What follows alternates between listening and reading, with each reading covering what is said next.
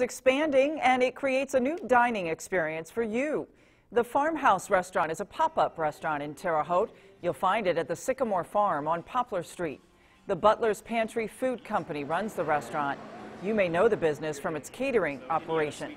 The owner says this seasonal restaurant allows the staff to stay sharp on their skills.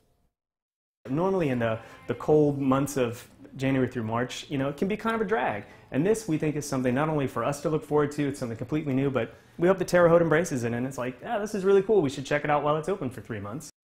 The restaurant will serve meals like duck, pasta, and meatloaf.